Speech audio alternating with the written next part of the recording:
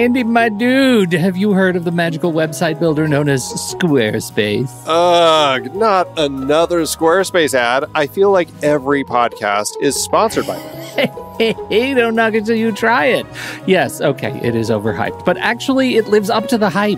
Squarespace is like a website fairy godmother. With a click of a button, your site transforms into a beautiful masterpiece. A website fairy godmother? That sounds interesting.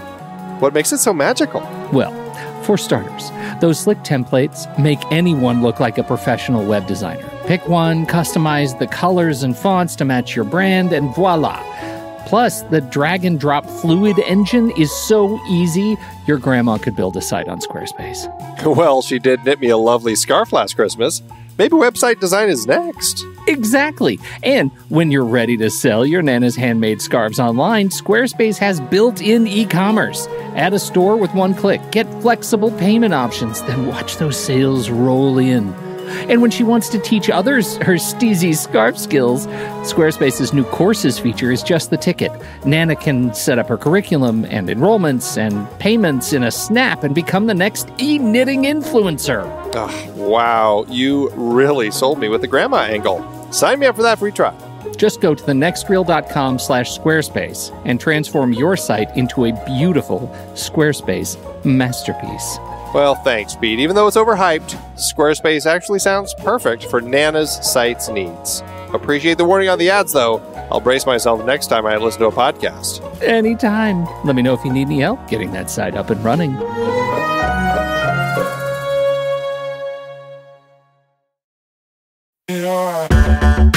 Andy, can you believe we've almost hit 700 episodes of The Next Reel? I know, it's crazy. And with all the other episodes in our family of podcasts, we are well over 1,200 episodes of movie conversation.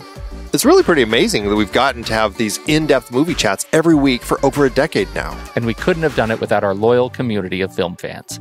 Their support over the years has meant so much. For sure. That reminds me, we should give the merch store a shout out. Buying shirts from thenextreel.com/merch is a great way listeners can continue to support the show. Plus, they get to sport our great designs.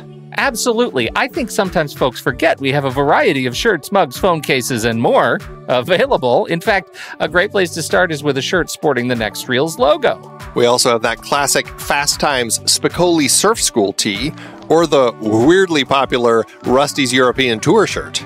The one from National Lampoon's European Vacation. Why is that so popular?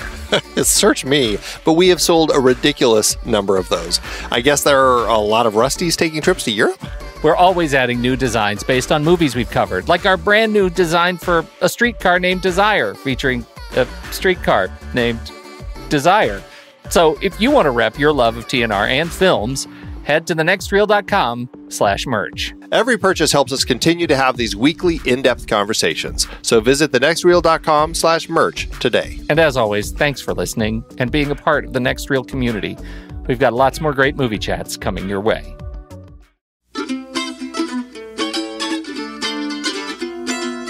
This is The Next Reel, everybody. I'm Pete Wright, and that there is Andy Nelson. Hey, everybody. And we spoil movies. Tonight on the show, Kelly Reichardt's spiritual Yelp review of Portland, Oregon. It's her 2008 film, Wendy and Lucy.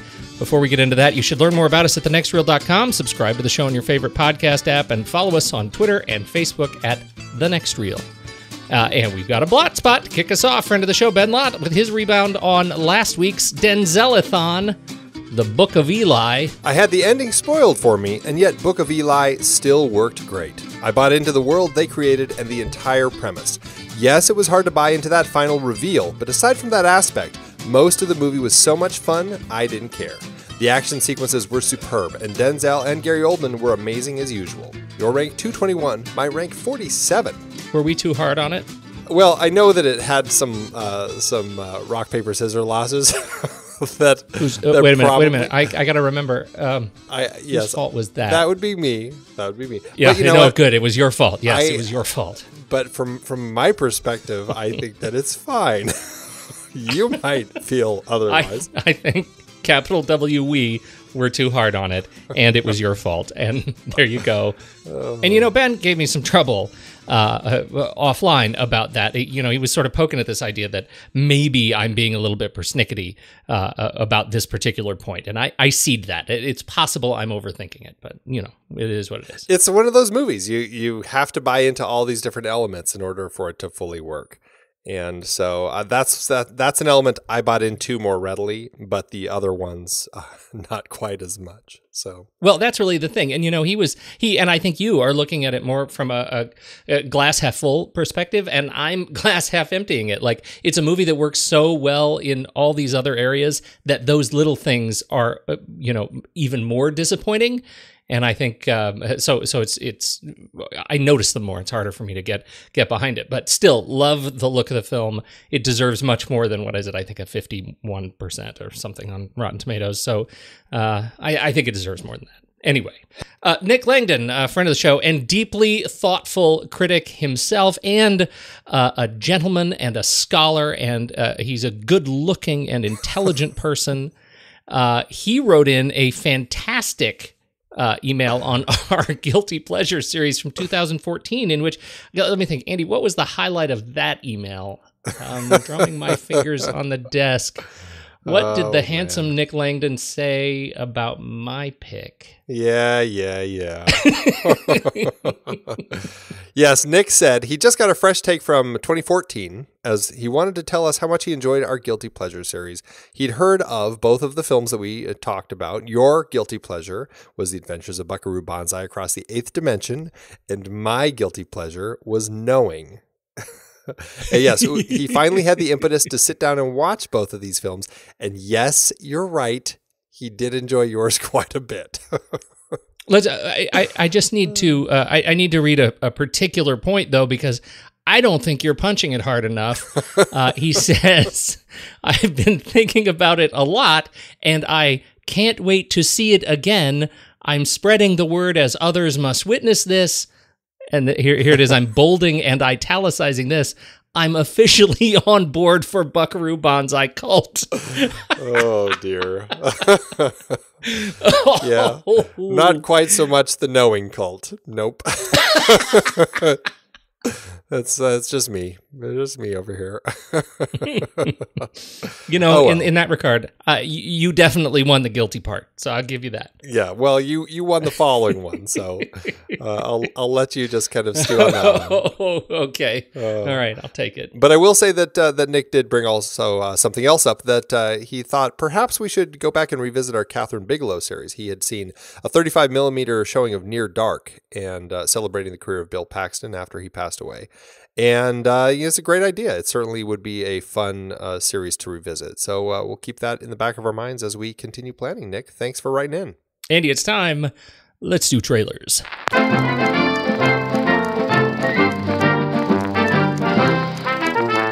Red Band rule. Oh God, is that what we're doing now? You're just gonna drop it every week. I'm not even intentionally finding Red Band trailers, but it's like the trailer that I liked. It happened to be Red Band. It's not my fault. Yeah, it's not my fault. I like the naughty trailers. Jeez. Oh, so my trailer, Pete. It's actually a little bit of a teaser. It's kind of a half trailer. But it's for the film Ingrid Goes West, in which Aubrey Plaza, who we've talked about, actually, I think you had her as in your trailer pick. Gosh, when was that? It seems like it was just a few months ago, but maybe a little longer. What was that? Mike and so-and-so need wedding dates. Yeah, Mike and Dave need wedding dates. Exactly. And, she looked fantastic in that film.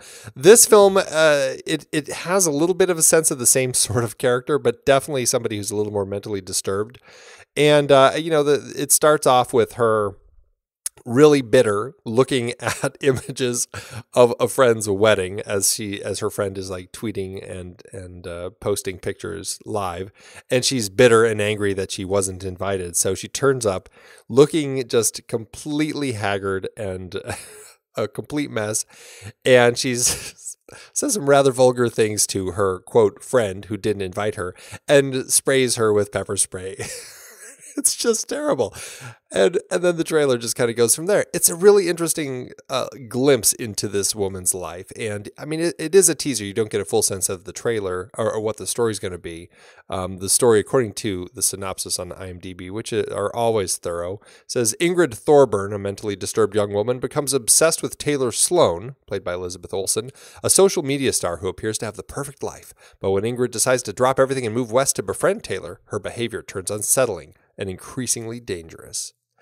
You definitely get that sense from the trailer. It is billed as a comedy drama, though, so there is a lot of funny in the trailer, and I've kind of latched onto that, and it gets me pretty excited. Plus, O'Shea Jackson Jr. pops up as somebody she's hanging out with, and it's great seeing him again after relatively recently in Straight Outta Compton. So this looked really exciting to me. What do you think of it? I don't know what the hell this is about. Like, I watched that trailer and I was befuddled. Yes, I don't. That's great. It's bananas. It comes completely off the rails from the very beginning of the trailer. I don't know. I don't know anybody who made it. Right, David Branson Smith and was it Matt Spicer? Matt Spicer, director. I don't know the work of those guys. They seem to have the corner on the sort of single white female next gen thing. Maybe that's what this is all about. I thought it looked crazy. I totally see why you connect with it. I did not have that same kind of connection, but I'm willing to be open minded because I actually thought the Wedding Dates was pretty funny. And maybe that'll be my guilty pleasure. Right, there you go. Yeah, no, it looks interesting. Matt Spicer, I mean, he hasn't really done much, just kind of some short films and not much else. I mean, it really kind of seems like a little bit of a breakout film for him. And then David Branson Smith has been involved in like the TV show Enlightened with Laura Dern and stuff. So yeah, it's an interesting pair, and I look forward to seeing how it goes. It did play at Sundance, and it's going to have a release August 4th. My trailer, Andy, is Black Butterfly from director Brian Goodman, writers Mark Friedman and Justin Stanley. It is the remake of the French thriller that I have also not seen, Papillon Noir. Have you seen that one? I have not. It's sort of a misery story, right? So any movie that includes I'm a writer, I get kind of excited about. Like I like these movies about writers and the story and struggles they go through. This one takes the misery story and also throws it completely off the rails really fast. It definitely eschews subtlety for action, and I questioned that. It stars, however, Antonio Banderas and Jonathan Rhys Meyers, who I like very much, both of these gentlemen. And so I think that it has promise on that front alone. Anytime Antonio Banderas gets beaten up a lot and then goes on a vengeful streak, I'm excited about that. He sort of cornered the market on that character arc for me in my head. And even if he is carrying a typewriter instead of a guitar case, I'm okay. I'm okay with that. So I also don't know a whole lot from Brian Goodman. Brian is an actor mostly. He's only directed two things, this one and What Doesn't Kill You, which actually I've heard great things about it, but I haven't seen it. Starred Ethan Hawke. It was one of our, the many films of Ethan Hawke in a row, and Mark Ruffalo. I don't know. Did you ever see that one? I didn't. No, it looks kind of interesting. But yeah, you're right. It definitely looked interesting. Brian Goodman has been quite the busy boy, though. He has been very busy, so it looks like he's getting more into the director's chair. Mark Friedman, he's a producer of some note. He's produced a bunch of films, but acted in one, written just this, Black Butterfly. So I think it looks really interesting.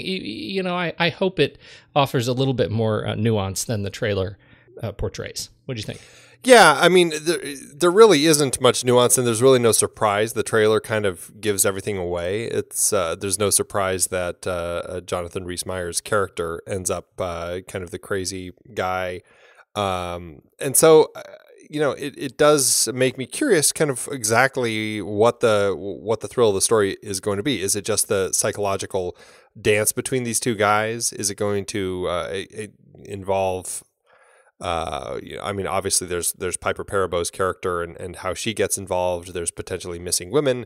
So I'm curious what those other elements are, and kind of if it builds itself psychologically, and that's where we end up kind of as these two characters kind of go through their thing.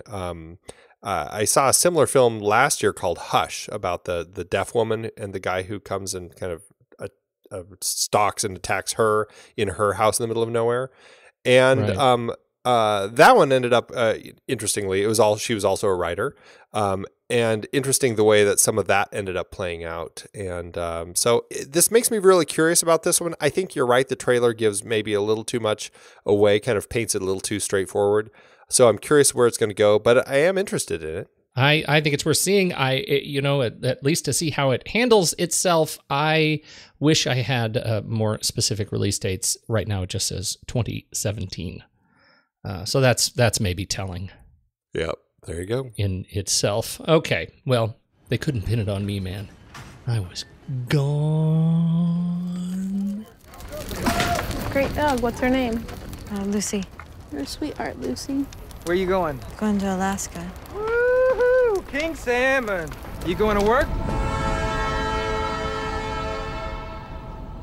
Can't sleep here, ma'am. You can't sleep out here. It's not allowed. Okay.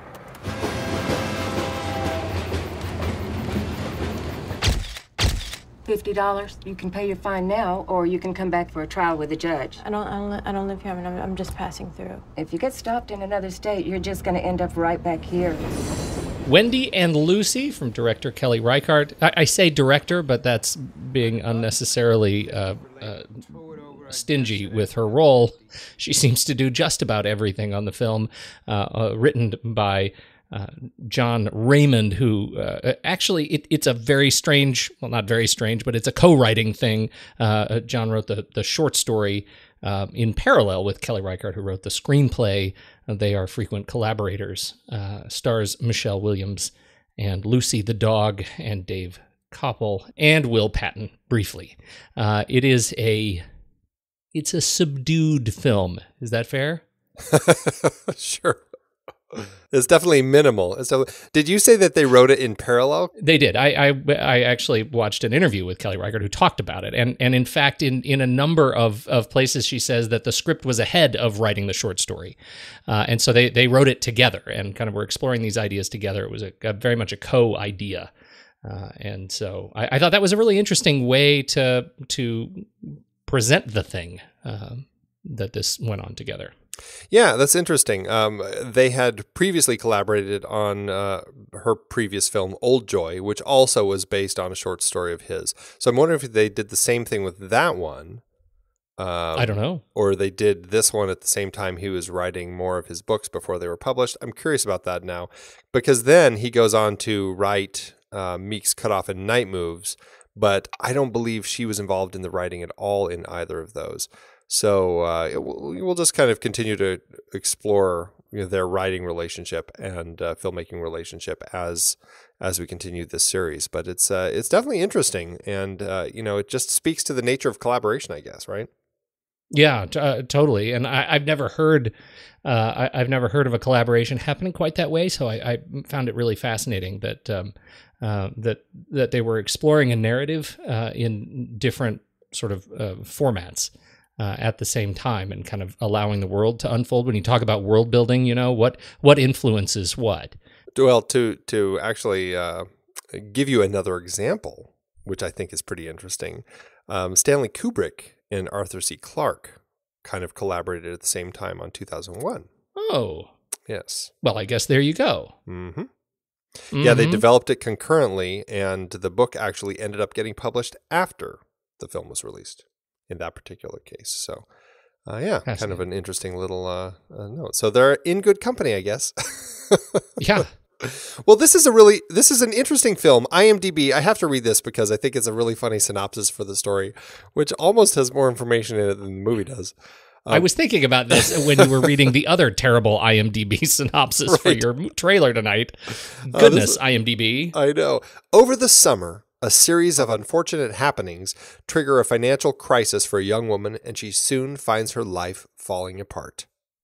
I mean, I guess I shouldn't say it has more information, but I mean, I don't recall it ever saying it's summer. I don't know. It's weirdly written, and it doesn't focus on really kind of anything that the story is specifically focusing on. So it doesn't look like summer. People, I know Portland summer.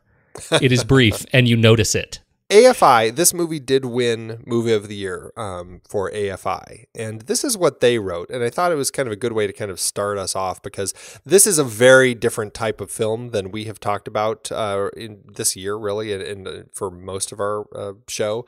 This is a very minimal type of story, and this is what AFI said. Wendy and Lucy is a precisely observed portrait of life on the edge in America, where every dollar is measured and daily decisions are high drama.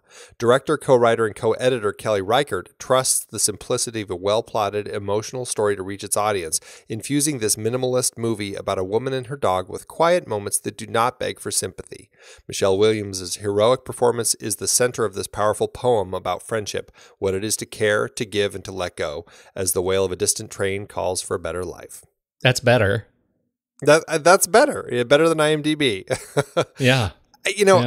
I think it is worth talking about this nature of storytelling in all the different sizes that it comes in, right? I mean, like I said, we haven't talked about very many minimalist or very small sorts of character films like this. This is a very different type of film. I mean, just looking at this year, we've had the Hughes brothers, we've had Zhang Yimou, Eddie Murphy. Just there's a lot of stuff going on in those movies. This is not one of those. I mean, Kelly is kind of considered this minimalist director, and I mean, there are all sorts of different kinds of stories out there, and I guess the question I have for you to kick this off is, I mean, yes, there are different types of books. You have wide variety. Movies generally come in close to 2-hour packages. Does it end up feeling different when you watch a movie that it's this type of a story? Yeah, I think it does. I couldn't help think about that this was the kind of film that I would love to have made more so than I enjoyed watching it. Right? I mean, it is, I love the cinematography. I love, friend of the show, Sam Levy is the man behind the camera on this. It is delightfully minimal in visual tone. I love that so much of the film just hangs so precariously on the performance of this single actress. And I think she does a fantastic job delivering it. I could not help but think, and I watched this with my daughter, and it's a dog story. I thought we would connect with this, but I couldn't help but think that this was a film that needed to be shorter, that this would have made a beautiful, bite-sized bit of a short. It could have told the whole story more briefly, less meanderingly, less long-windedly, I guess, visually. And I don't mean that as kind of a diminutive. I know it sounds that way because I really appreciate this film, but it's not one I feel like I'm going to go back and reflect on that often now that I've seen it. Yeah, that's interesting. I actually liked it. I liked, and I know you're saying you liked it too, but I liked the length of it. I didn't have any issues with that. I feel like I might have been a little more disappointed if I had actually seen this in a theater where I would have paid more money to see it. That says it, doesn't it? Yeah, I mean, it's not a cinematic film, right? This to me felt very intimate. And it felt very much like the sort of film that you would watch on a screen at home. I mean, it wasn't shot cinematically. It's certainly not something that warrants the big IMAX sort of screen or 3D or anything like that. I mean, it's a very small, intimate story, very simply shot, not anything complex. I mean, there's definitely some thought put into the way that the camera is moving and the way that the story is told. But it certainly is just a very simple sort of story. It's a very narrow focus on this moment in this character's life.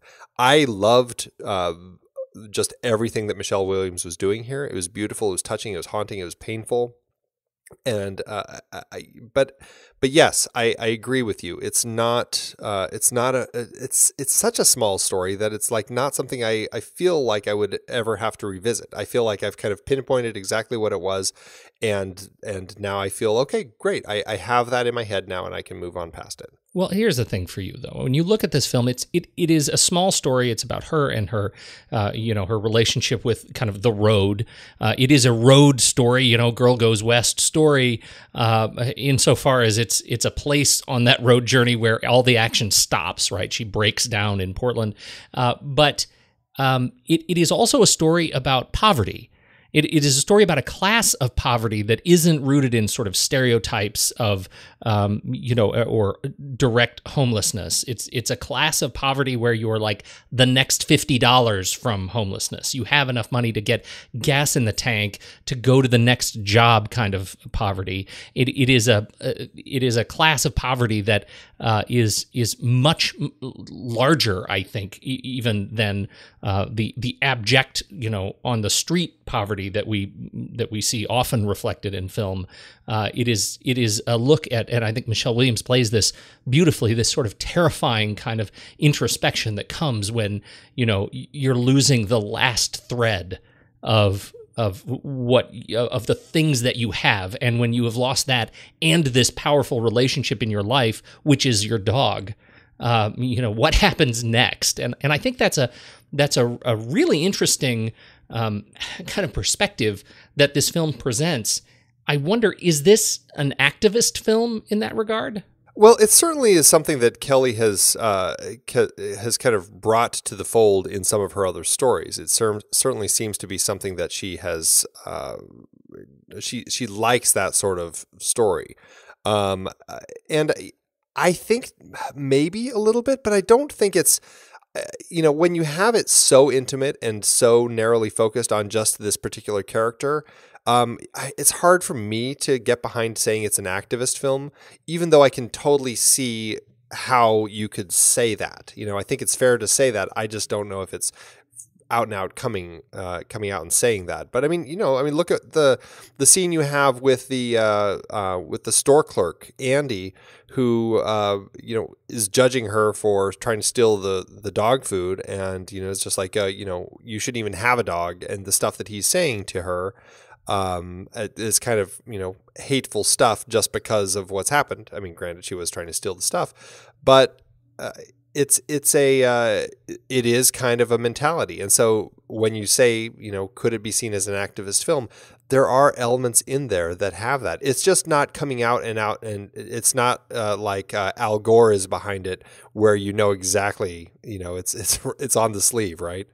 Yeah, I don't know. I some of the feedback that I've been reading is around how well this film, for all of those who don't appreciate it, how well this film actually captures the experience of being in this class of poverty. And so, I wonder if I don't know. I wonder what it would take to move it into that next sort of rank of activist filmmaking for you, that makes it more of an obvious choice. Because insofar as I don't have the direct experience of Wendy's in this case, I've been pretty close, and it's hard, and it hurts, and it hurts to reflect on kind of the rules of society, as you say.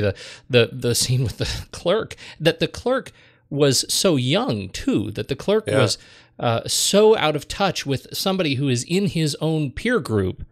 Generationally, I found a really stunning indictment of the gap, sort of the cultural gap of that this sort of poverty represents. Well, and I think that's an interesting element, and talking about it as an activist film again, I think what this film doesn't do that an activist film might do is get the viewer to a point where after it's over, you're actively going to do something about it, right? I mean, I guess that's kind of the sense of what an activist film is going to do. It's designed to get you to now take a stand and fight for it. This, I think is a good way to kind of open the door into this world so people can better understand it. It's more of a take a walk in their shoes sort of story rather than an activist film. I guess that's kind of how I would classify it a little better. So far, the film has activated you to not watch the film again. Well, that's what you're telling me. No. But but I walked in her You're shoes. You're starting a real movement. That's right. No. But I mean, it's a film that I think you walk in her shoes. This gives me such a good sense of being in her shoes and just all the things going on in her life. Opening up the trunk or the hood to her car and looking at the engine, knowing something's wrong, but you have that fantastic still shot of just the whole body of everything under the hood. There's no movement, and you just like she looks at it. And she just shuts it. It's like, doesn't even know what to do. That was brilliant. That's like exactly what I would do. Exactly. I would definitely go through the motions of opening the hood.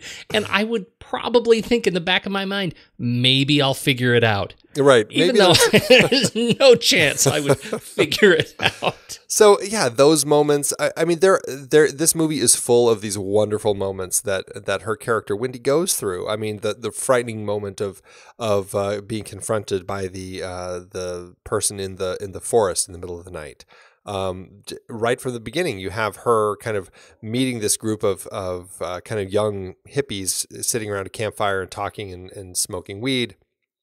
And all of a sudden she can't find her dog. And then, that's how she comes across this group. Her dog is with these people and she kind of has to kind of lure her dog back. And a lot of really interesting moments in just kind of this, not just the life of poverty, but also just this life of a single woman on the road by herself with only her dog as her companion. And it certainly painted a lot of fear that, you kind of experience and just how she has to live and protect herself and just kind of pay attention to her surroundings.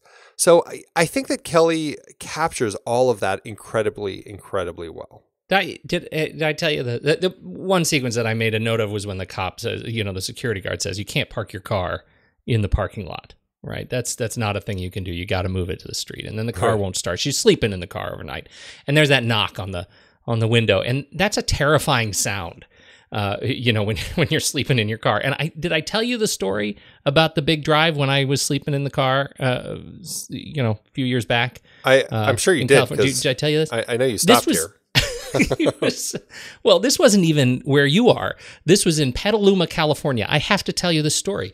I was in Petaluma, and I'd been driving all night, and I stopped. I pulled over, and I was in right outside a public park on a public street, and the bathroom kind of vestibule was over there, and I kind of went in and brushed my teeth, and I came back, and I got a few hours of sleep, and there comes the knock on the door, and it's terrifying, a knock on the window, and it's a police officer, and I opened. First of all, I had locked the door, and I have none of the sort of the midnight gender fear, right? I understand that there is some privilege that I am a middle-aged white man in a Hyundai Sonata, right? I get that. and I still felt that shock of, oh my God, it's the middle of the night and a cop is there with a flashlight in my eyes. And I first set off the alarm on my car, which is embarrassing at 3 a.m. And then once I get out of the car, he says, you gotta go someplace else because the neighbors are nervous about somebody sleeping in their car in their neighborhood. I said, really? Like, this is a suburban neighborhood. I could park my car here. I just can't be in it and asleep at the same time. Could I sit in my car awake? Yeah, that would be fine. Then he says, you know where we don't patrol at all? I said, where? He says, you go down about a mile, you turn left, you turn right by the highway. There's a Taco Bell parking lot. We never patrol there. And I'm thinking, really, man? We're gonna wear our racism so blatantly on our sleeves. We don't even send cops to the Mexican fast food restaurant anymore. Oh, man. It's just awful. So, I know I'm going on about that. I couldn't help but think about that experience when I'm watching this movie. Like, that is, I have a safe home to come home to, and I was doing this as kind of an introspective journey. She's doing this out of great necessity, and I feel like I only got an inch, on the way to understanding the feeling that you get when when your your safe space is taken away, and so she wasn't looking for the Taco Bell parking lot. That's the thing. Totally wrong parking lot, Wendy. Come on. You've come from Indiana all the way to here. Stupid. You should have figured it out by now. What a judger you are. That's right. What a judger. Right? Judger. Oh Anyway. man. Well, Kelly, this is her second feature film, I believe. Her first one was in 1994 called River of Grass, which I guess I actually was just reading about it. It had a whatever company had released it, they actually did a Kickstarter campaign to digitally restore the movie. And I guess it was supposed to screen at this past Sundance, which I didn't hear if it did or not. And then it was going to have a limited theatrical re-release last year. I meant Sundance last year, 2016. And so theoretically, it should be available sometime soon. But I don't know exactly what's going on with that. But yeah, River of Grass was her debut. And then she did a few short films. Then Old Joy in 2006, which is a very critically acclaimed film. And then 2008, Wendy and Lucy. And so we're coming in on her third feature film. And she said, let me read this thing that I found on the story about River of Grass that kind of talks about these sorts of films. She has described the film as a road movie without the road, a love story without the love, and a crime story without the crime. This is River of Grass she's talking about. Her subsequent films, such as Wendy and Lucy and Meek's Cutoff, involve similar themes of people trying to leave a place but frustrated by their lack of resources. Of that theme, Reichardt said, "I guess it's just a good setup for different kinds of searching. Question asking, looking for the next place to go. What are you looking for? What are you leaving? All those things are good for grounding it in getting from point A to point B." I thought that was kind of an interesting, this is why she likes these types of stories. I haven't seen Old Joy. In fact, this is the first Kelly Reichardt film I've seen. But I'm guessing this is kind of something that we should look forward to in kind of the rest of the films we're going to be talking about, is this kind of, people searching internally sorts of stories. I don't know. I feel like I'm a little bit ill-equipped to talk about her as a director, only because I haven't seen the other two films we're going to be talking about, and so I don't really feel like I have much of a pattern to base it off of. What's your sense of her ability to kind of put that big high-level mission of asking questions on screen? Well, I think that when you're directing a story like this, it definitely revolves around the actors and the performances that you're going to be getting out of it. I mean, yes, there is some interesting, I don't know if I'd say interesting, but there is some camera work that is specifically designed to be a part of the story and kind of help tell that story. But I think the vast majority of what we're looking at here are the performances and just kind of the relationships between these characters that we're meeting on screen. And in particular, the one that I think is the strongest, of course, is Wendy and the security guard, which I think is a really interesting relationship. And I enjoy seeing how that ends up evolving over time. And it really just kind of hit me hard when the security guard gives her some cash that he has in his pocket and kind of does it in a way that he doesn't want his daughter to see. But when she looks at how much it is, it's only like $7 or something like that. And that was like, oh man, that was just like, he's giving her probably, that's probably all of the money he has right now. Because he's also, it's not like he's living any high life or anything. And it's just like, wow, that was a really powerful moment for me. It totally subverts what is otherwise a pretty stereotypical moment too, and that I think is as much a celebration of what she does in this story around money, around the constant recalculation of the budget. I go back to my own journals and I see the of years back, even in college, of looking at the dollars by day. How much can I spend to eat? Right now. And I thought that was a beautiful element in the film. But what you normally would expect, and what I admit I even expected, was here is this savior. He is coming into this parking lot and he is going to take care of her problems. She'll be able to pay off her car. She'll be able to get back on the road and get gas. She'll go get her dog and realize that she's okay in the world. And in fact, it just gets darker. And the celebration of that choice of hers to only make the value of that gift $7, it comes with that sort of bittersweet realization that this movie is not going anywhere happy. Yeah, right.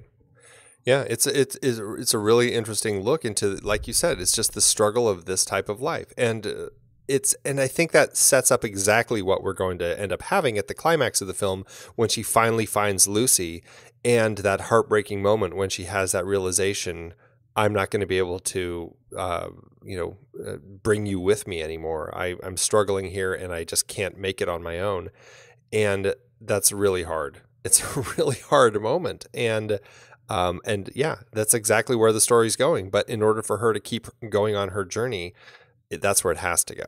I wonder at what point, as a character, she came to terms with the fact that she wasn't going to be able to move on with Lucy. My sense is it was earlier than, her arrival at the fence where the 30 meets the Leif Erikson. I sort of felt like she came to the realization that in fact, her life is not suited to be able to support this kind of a partner much earlier in her journey to find Lucy. And for me, that means the story is much more about her trying to say goodbye than trying to rescue the dog.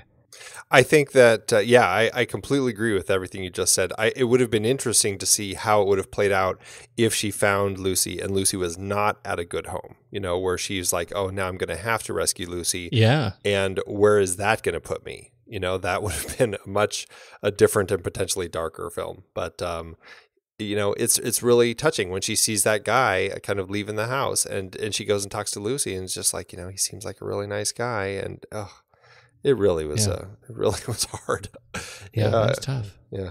Let's talk first shot, last shot. Yeah, for the first shot of the film, we have a nice long shot of the train yard. A lot of natural kind of sound montage of trains going by, some commercial trains, no passenger trains, and then a little bit after that, we get to our first character shot, which is a tracking shot of Wendy and Lucy playing fetch with a stick parallel to the woods, almost as if the camera is on the train, looking at them, kind of tracking them as they walk by.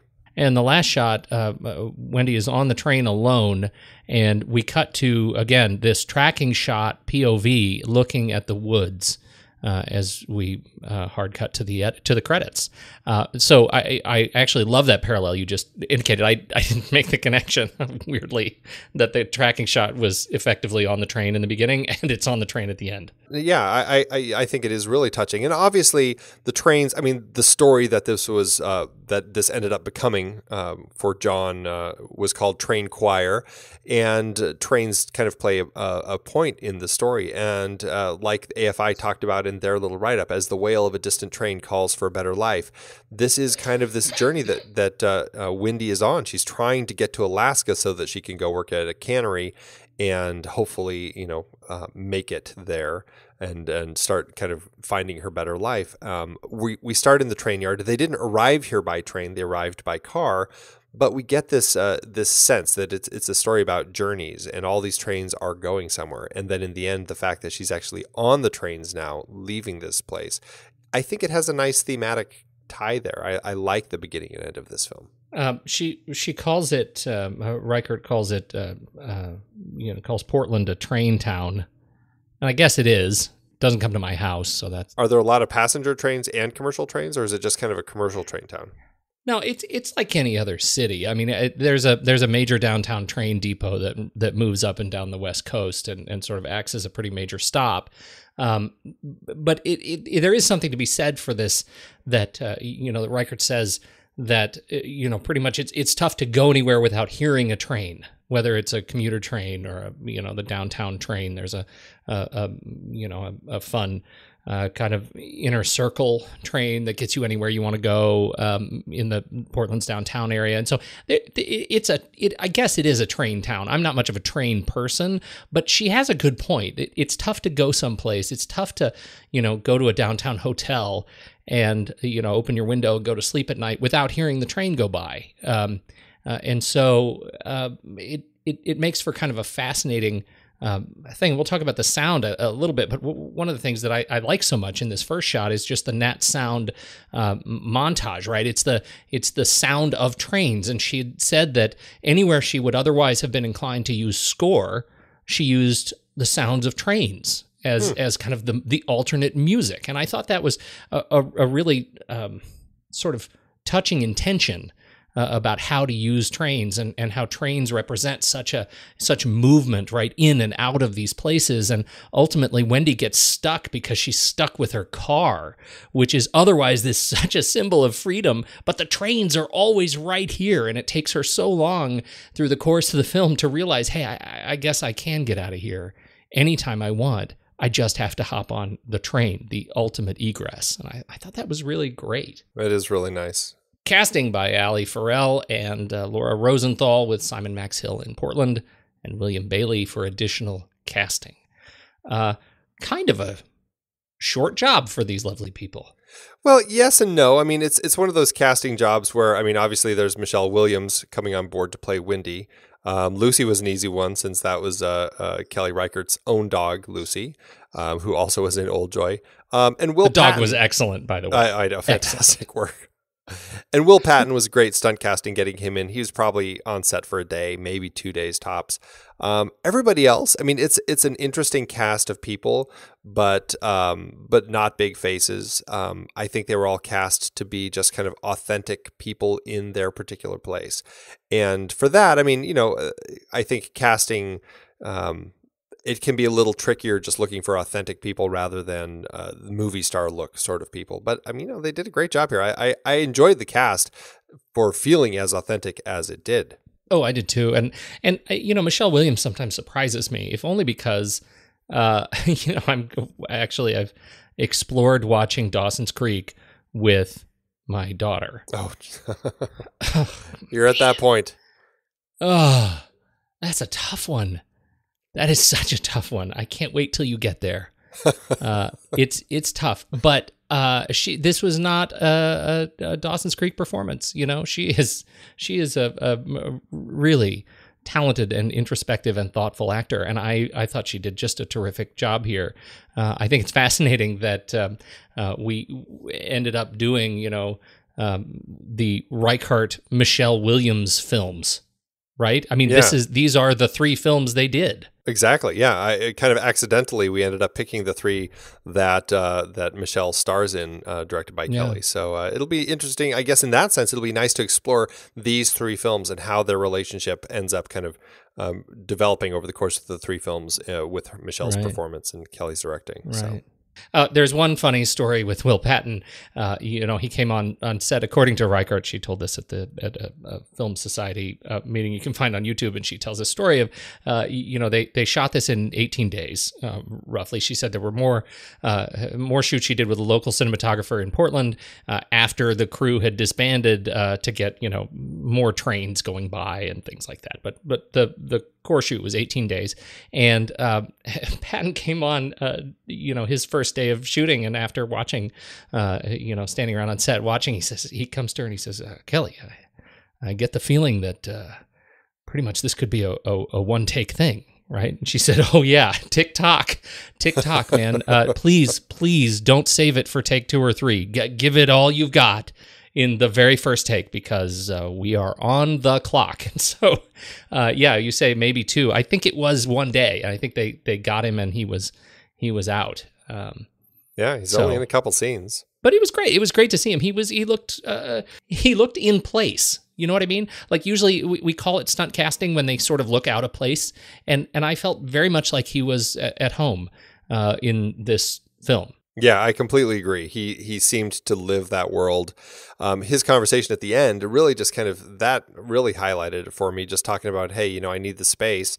I need your decision. There's something about just the way that he presented everything that just, he really felt wholly authentic in that particular role, which was great. I mean, I loved seeing him in the film, but particularly because he lived it so well. Walter Dalton, you've already mentioned as the security guard, is one of your favorite roles in the film. I agree with you. Why does he stand out? I think that it's just such a fascinating relationship between him and Wendy, and kind of watching him develop over the course of the story as he kind of becomes almost like a little guardian angel to her as she's stuck in this particular place. I loved everything about their relationship, and always was kind of thrilled when she ended up kind of back in his circle. It was just great stuff. Walter Dalton is one of those guys. He really has made a career out of just playing bit parts in things. I mean, he's been in tons of stuff. What I found interesting, though, is he actually started as a writer in the 70s and 80s on TV shows like Laverne and Shirley and Barney Miller. And was acting back then too. And the writing, I don't know if it just never took off or he just kind of quit and just stuck with the acting. But yeah, he's still doing it. He's just been, doing all these bit parts, making a career out of it, which I think is fantastic. He was great. He was definitely sort of the heart and soul of the film, and I think it was he made a great partner for Michelle on screen. Absolutely. Musician Will Oldham is back as Icky. Right, he was in Old Boy with Kelly right before this, and he had been in other films like Junebug and Julian Donkey Boy, Matawan, and recently he, speaking of him being a musician, he's on the soundtrack for Pete's Dragon. He did the Dragon song, so he's an interesting person, and he pops up briefly in here, and I don't even remember specifically who he was, but he's definitely somebody who's kind of in Kelly's fold, though. And I'm assuming Icky was one of the Campfire Kids? I don't think so. No? No, because the credits, let me check the credits now that you say the credits do list the Campfire Kids, don't they? They do. As Campfire Kids. Kid by Fire. Yeah. It's relatively in credit order. Maybe he is one of the people there. Oh, you know what? I think he is the guy at the campfire who had worked at the canneries. Yeah. And was, yeah, you're right. And is talking to him. So yeah, you said Kid by the Fire. And I was like, he's too old to be one of the kids. But yeah, he is the guy, I think, who is like, yeah, oh, don't let so-and-so know that I told you to come, but tell so-and-so. Yeah, I think that's him. Michelle says of her, desire to do this film or to work with Kelly was largely inspired because she saw him in Oldjoy and thought he was transformative. And she said she wanted to do something as bold and as great as his performance was. And so I thought that was interesting that it's, he's an interesting talent. I remember when Oldjoy got so much buzz the year it came out, and for some reason I just never ended up checking it out, but I need to add it back to my list of things to see because especially now that I'm kind of getting into this Kelly Reichardt series, I feel like I do want to kind of hit that one at some point. John Robinson as Andy Mooney. We already kind of talked about him as the guy kind of busting her for shoplifting. I don't really have a ton to say about him other than I have enjoyed seeing him quite a bit in films like Elephant and Transformers and Lords of Dogtown. Did you really enjoy him in Transformers? He has a tiny part. It's not very big, but I enjoyed him. He just kind of, he was such a goofy character, hanging from a tree and being all goofy, and I enjoyed him. Okay. You win this round, Nelson. Let's jump straight to cinematography, can we? Sam Levy, friend of the show. Yeah, let's do it. This is an interesting point. I almost feel like you made the point earlier that this is not a big IMAX screen film, and I agree with that. Mostly because this is like straight up low light, nat light, high ISO filmmaking, right? It is grainy, and the bigger the screen, the more distracting that grain and that low light becomes for me. I find it, I actually found it easier to watch on my iPad than I did on my television. Oh yeah, on my television, the scene when the creepy guy kind of confronts her in the forest. It was so dark. I had to rewind it and play it again just to try to figure out what exactly was happening. What happened? Yeah, it was so dark and so hard to see. And I finally pieced it all together. And between my wife and I, we were able to kind of go, oh, okay, so she's running now and stuff. But clearly it's a film where they were just like, let's make it as naturalistic as possible. And they went with it. I would say slightly to the detriment of the film because it just makes it so hard to see. Outside of that, though, I do think that the cinematography was nice. I liked the way that Sam kind of framed things. I did find it interesting. I didn't make a note about this, but I kept realizing that as we'd go through scenes, there were a number of times where the camera would stop and linger on graffiti on the wall, almost as if it was kind of almost like these interesting message boards of people who've passed by. And considering her transitive life and this journey that she's on, I just found it really interesting that was the sort of imagery that we ended up sticking with, was the graffiti. Yeah, that's interesting. And it's funny because, I think about Portland is kind of a cool graffiti town. And I think of it as such kind of a positive thing. There's great street art, and some of it's dirty and gross, but whatever, most of it is very cool. And in that regard, some of the imagery that they stick on is it shows it's more of an underbelly. Some of that is interesting. We didn't talk about this so much. They filmed it in Portland, but it is not set in Portland specifically. It's set in kind of an unnamed working class town that is supposed to represent again that certain class of kind of poverty, the evaporated job poverty. And so, maybe that was part of setting the tone of a place that isn't really Portland. That's interesting that you say it, because it never felt like Portland to me. It felt like a small town. It felt like not quite rural, but it definitely kind of a small town vibe.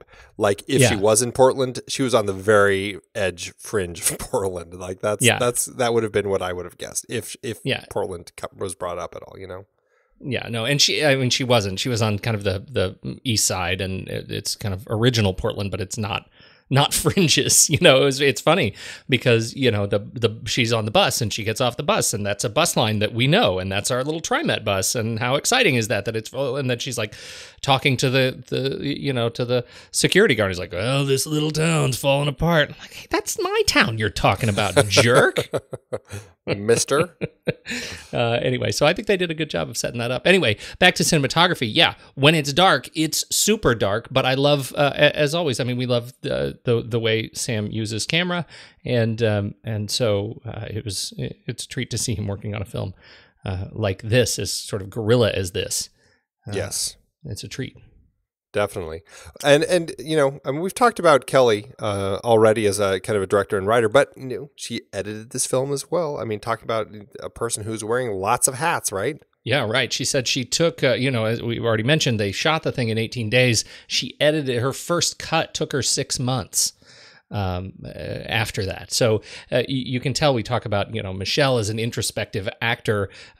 Kelly is very clearly an introspective and deliberate editor of her own work, and I think it actually I think it works really well. In terms of me having trouble with the length of the film, that wasn't necessarily the result of editing choices, right? It was the result more of a narrative that I just felt like I could have connected with even better at a shorter scale, right? But that I'm not talking like 5 minutes shorter. I'm talking like give me a 15-minute film. And that's a different beast. For what it is, I think it's paced well. Did she say at all? Did she ever consider score, or was it always designed to be kind of with sounds? And the only score we really have is kind of the end credits. We got a little bit that Will Oldham had actually kind of composed as a theme. And then there's kind of some occasional humming that's thrown in. It almost is as if it's Wendy humming, but it's not done in a way where we think that Wendy's actually humming. It just kind of seems like, somebody is humming near the camera. Well, it's kind of what it seems. That's actually really funny. It is Wendy humming, but only, I agree with you. I only know that because Michelle tells this story in the same interview about trying to come up with the song. And apparently her greatest challenge in coming up with the song to hum in these sequences. And that was just a character effect. It's not in the script. It's not in the short story. It's just something that she felt like this is, if I'm lost in my, if I'm sort of in this space and I've lost, I don't have anything, right? This is just hours and hours and days of solitude. What am I going to do? And she sort of found this affect of humming, but she kept humming copywritten songs. And her character kept coming back to songs that she couldn't hum on film. So she actually called Will Oldham and said, I need a favor. I need you to give me a song that we can use for the film that I can hum. And then on the day of shooting any of her humming stuff, she couldn't remember it. And so the song that she hums is an amalgamation of probably some of that, and then mostly just random sounds coming from her throat. And it's a very sweet kind of a story. But in terms of your score question, no, I have no reference for that. The way she talks about using train sounds for score, it sounds really deliberative. Like that was a choice very early on, Right. as she connected it directly to the title of the ultimate title of the short story. That train choir is just it sounds like it really spoke to her. But that's a great question. Yeah. Well, Leslie Schatz and Eric Offen were the re-recording mixers sound designers. And I mean, to that end, I mean, for a relatively minimalistic sort of film, I did enjoy kind of the sounds that were in here. And maybe it was just because I was noticing things like the trains and stuff. So, and occasionally like a dog bark or things like that kind of, cue you in on certain things. So, it's actually kind of an interesting sound design, one that I was surprised maybe that I noticed more than I would have expected in a minimalist film like this. It really set the acted as kind of a character setting, I think, really effectively. And I'm with you. It surprised me just how in touch with the elements that soundscape allowed me to be. Yeah, absolutely. How did it do at award season? It wasn't like a big Oscar winner or anything, although I guess there was some Oscar buzz for Michelle Williams. I mean, she certainly is somebody who has had a few nominations, but not any actual nominations for the Oscars. She did end up getting a nomination for the Independent Spirit Awards, where it also was nominated for Best Film. They both lost. Best Film went to The Wrestler, and Melissa Leo won for Frozen River. Like I mentioned at the beginning, AFI did name it the Movie of the Year. And this did open at Cannes. It premiered at the 2008 Cannes Film Festival. And it's funny, Kelly Reichardt was nominated for Un Certain Regard Award, although Sergei Dvortsevoy for Tulpan ended up winning that award. And the funny award is that Lucy, the dog, ended up winning an award called the Palm Dog, which I don't know how many other dogs have received that award, but congrats, awesome. Lucy. That is so good. So funny. So this was a film, though, that did end up on a lot of top 10 of the year lists. A lot of people really loved this film and connected with it. It is a small film. It's not something that is going to do tremendous box office.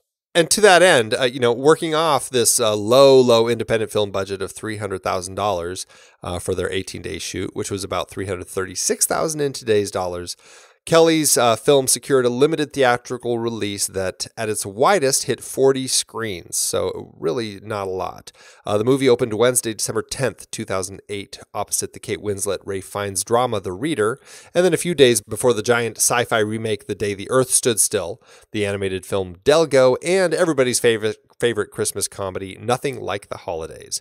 The movie did have enough of a draw to make $865,788 domestically and $550,351 internationally, making a total of $1.4 million about at the box office, or just almost $1.6 million in today's dollars.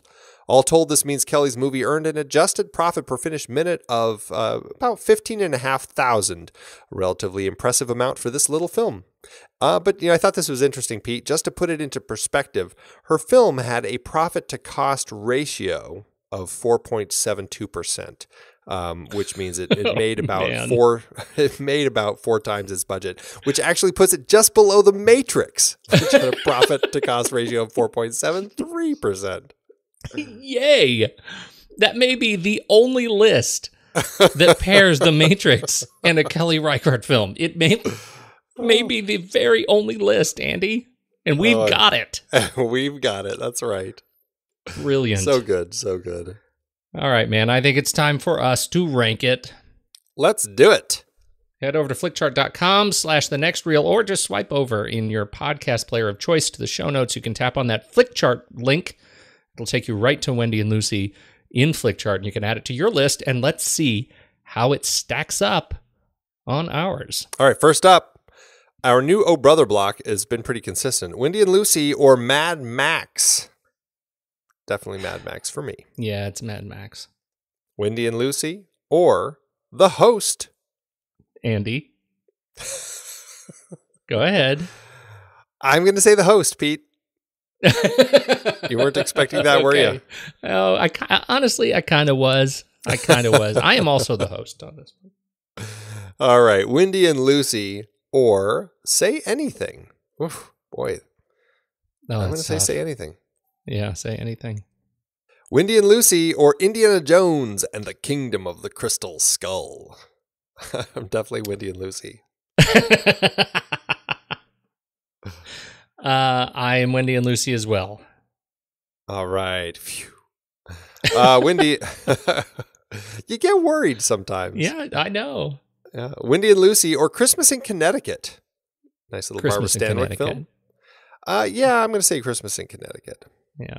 I feel bad because Wendy and Lucy, I actually really found an affecting film. It's not one that I find myself probably returning to that much. Yep. Wendy and Lucy or Fritz Lang's Manhunt. Manhunt. I'm almost inclined to say Wendy and Lucy on this one. I think if it was one of our other Fritz Langs, I probably would pick it, but... Yeah, but you did say almost. I know. I'm going to go with Manhunt. Yeah. Wendy and Lucy or the Andromeda Strain. I actually am going Wendy and Lucy. Wendy and Lucy. Yeah, Wendy and Lucy. Wendy and Lucy or the Danish Girl. Wendy and Lucy. Oh, I'm the Danish Girl. Okay, well, I'm pretty firmly the Danish Girl. Yeah, let's do it. Let's do a little Rochambeau on this one. Here we go. All right. 1, 2, 3. Scissors. Mm-hmm. Oh. Scissors. Scissors. Oh. Scissors. We're in each other's brains. Paper. Scissors. You just gotta have a little faith, Andy. You just gotta have a little faith, and you'll see it through.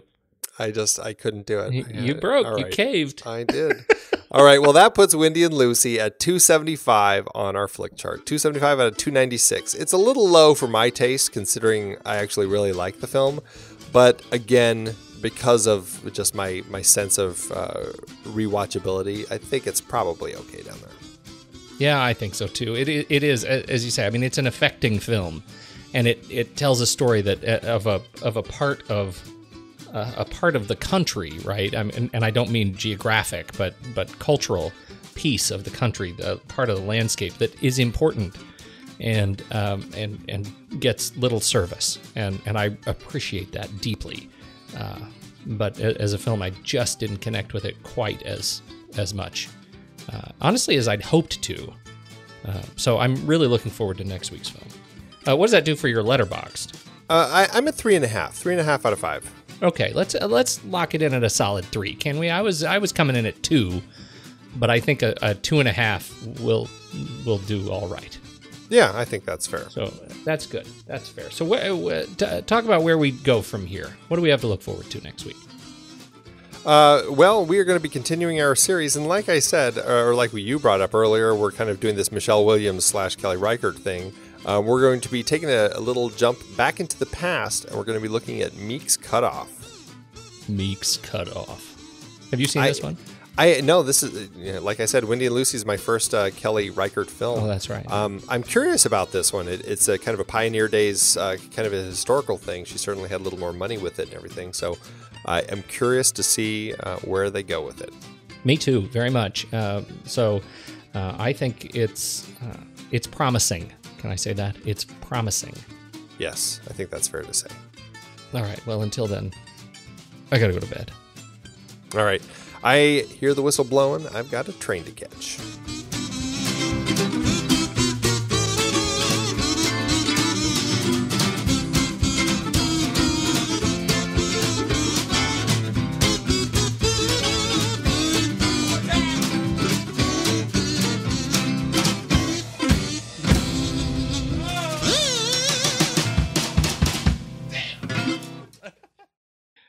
Amazon giveth, Andrew.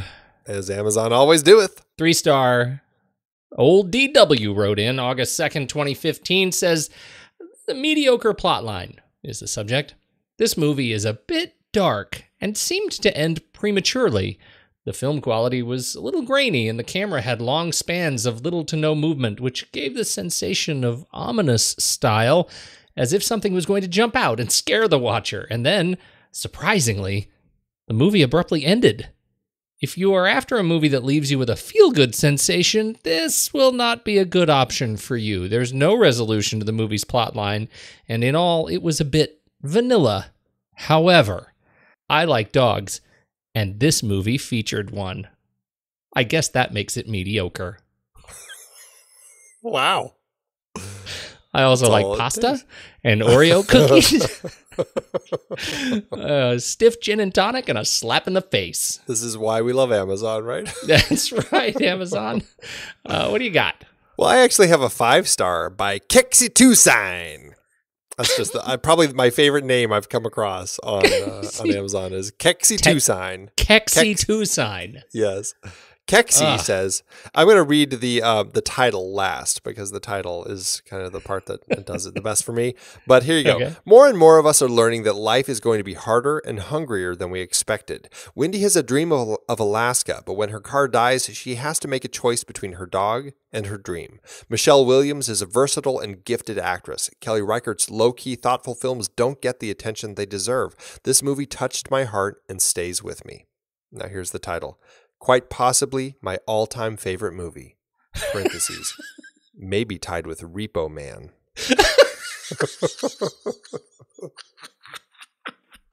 That was just not what I was expecting to see as the tiebreaker there. Repo Man, Wendy and Lucy. God. Repo Man, Wendy and Lucy. Oh. Michelle, Emilio. Oh, sweet Jesus. Oh, God. Losing a dog, green glowing cars.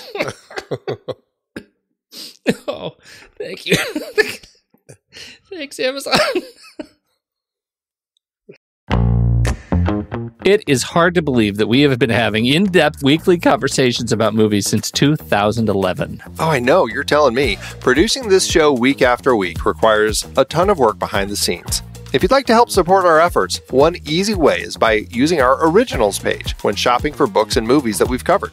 Just visit thenextreel.com/originals. Your purchases made through our links give us a small commission at no extra cost to you and allow us to keep having these great conversations. In Season 6, our Disease Films series had adaptations like The Omega Man, based on I Am Legend, The Andromeda Strain, Children of Men, and Blindness. I Am Legend is so much better than The Omega Man. What about the Will Smith version? Don't get me started. For our This Is Real Life Jack series, we talked Black Hawk Down and Seabiscuit, some great true stories based on fantastic books. And we had more listeners' choices like The Fly, The Emigrants, and Scott Pilgrim vs. the World. You just did a series on The Fly on the Sitting in the Dark podcast. Did you read the original material? Wasn't watching every Fly movie enough? Our Big Betty Davis series featured adaptations like The Little Foxes, Now Voyager, All About Eve, and Whatever Happened to Baby Jane. Are you calling Betty Davis big? Only in personality and force. She is a force to be reckoned with. We talked about the entire The Godfather trilogy, of course. Iconic page to screen, even if it is just the one Mario Puzo book. I wonder if Coppola will ever make The Sicilian. We also had some Zhang Yimou adaptations with Judo and Raise the Red Lantern. Absolutely gorgeous movies. And don't forget the Hughes Brothers series with From Hell, based on the graphic novel. Brilliant material. Kelly Reichardt gave us Wendy and Lucy and Certain Women, adapted from short stories. Plus more Hayao Miyazaki as we tackled Howl's Moving Castle. Find all these books and more at thenextreel.com/originals.